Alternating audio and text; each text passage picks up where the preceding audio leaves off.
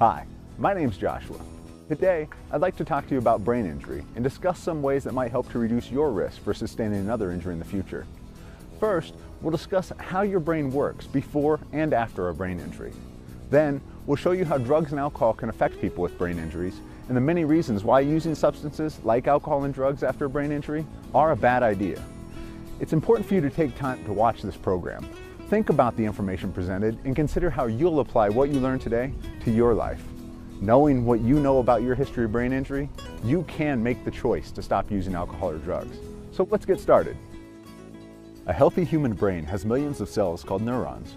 These neurons are the communication centers of the brain, and they transmit information that tells the body what to do, like move, think, and make decisions. These transmissions control everything you do, from walking and talking to problem solving and remembering things.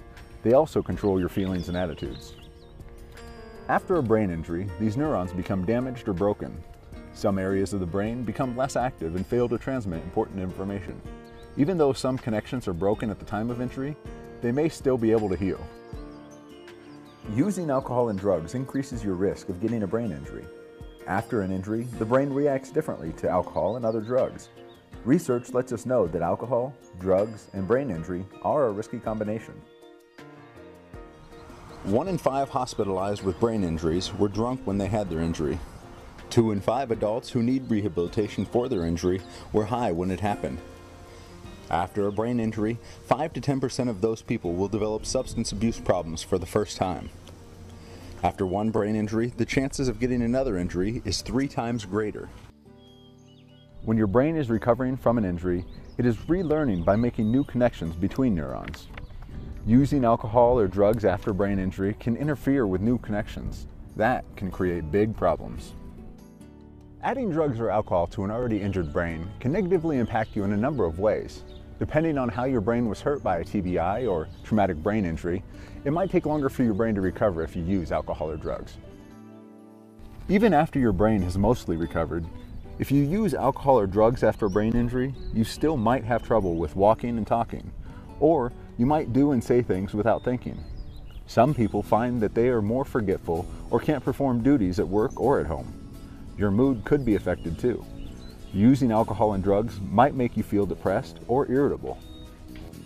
Drinking or using drugs after a brain injury can make you a bad decision maker. You may be more likely to make risky choices and participate in dangerous behaviors like driving while intoxicated or getting into fights. These behaviors place you at risk for getting another brain injury.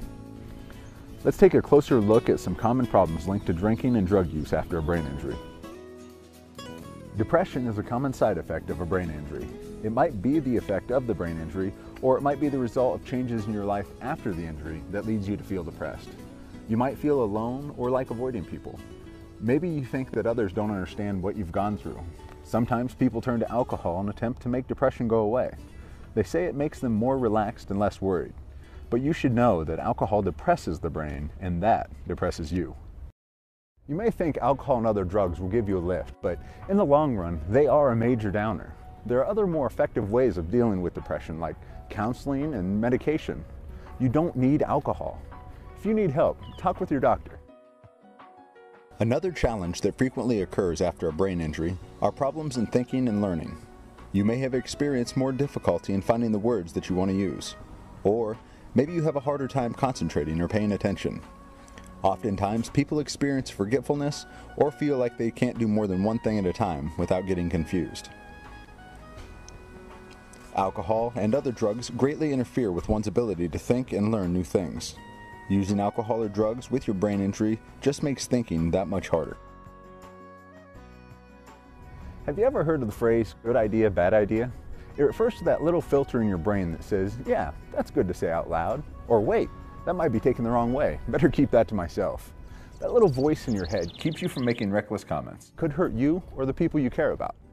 Drinking even a small amount of alcohol can make a big difference. After you have been drinking, you might say something without thinking, or you might have difficulty expressing yourself to the ones you care about most. Saying things you don't really want to can hurt others and place your relationship at risk. Let's take a look. What are we watching?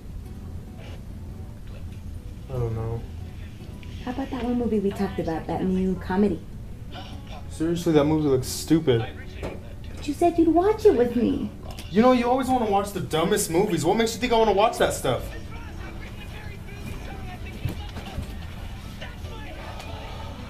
See that?